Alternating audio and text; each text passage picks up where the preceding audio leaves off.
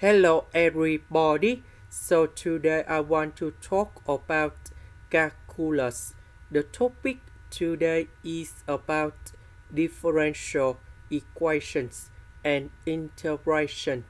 So now I want to show you how to answer. We can use about partial fractions. So I will put a over s to the power of 3, b over s squared, c over s, d over 2s minus number 1. And now we do common denominator. So about this one, it is missing about 2s minus 1. So capital 8 multiplied by 2s minus 1. About this one, it is missing about s and 2s minus 1. About this one, it is missing about s squared and 2s minus 1. About this one, it is missing about s to the power of 3. Because s to the power of 3, we have 3 fractions related to s, and later that we reduce the power from number 3 to number 1.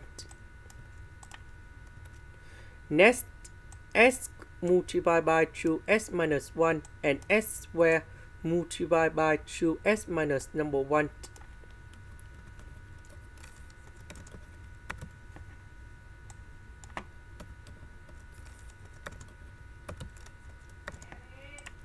Now, we need to arrange based on the terms of s.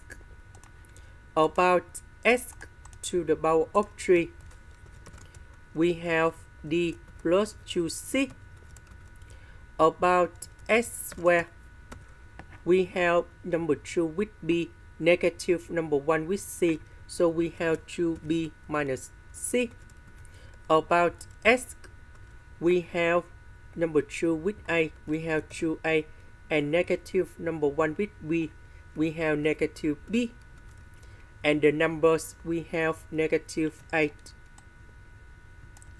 Now we need to compare coefficients.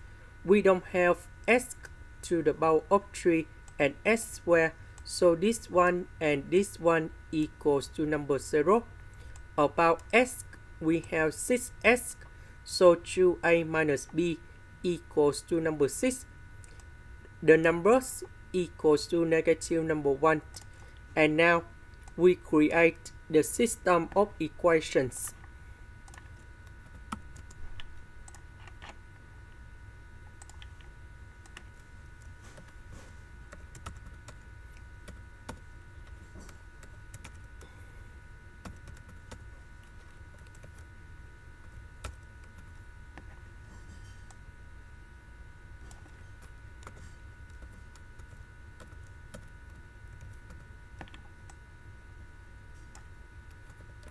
And now we need to find the solutions of A, B, C, D.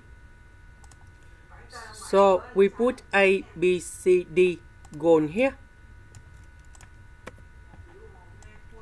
So we have like this.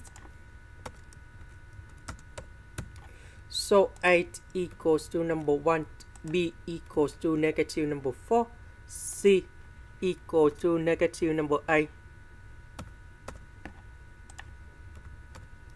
D equals to number 16.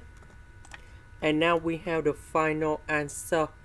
The integration of this one, we have negative 1 over 2s squared. The integration of this one, we have positive 4 over s. And the next one, we have negative number 8. Ln of the absolute value of s.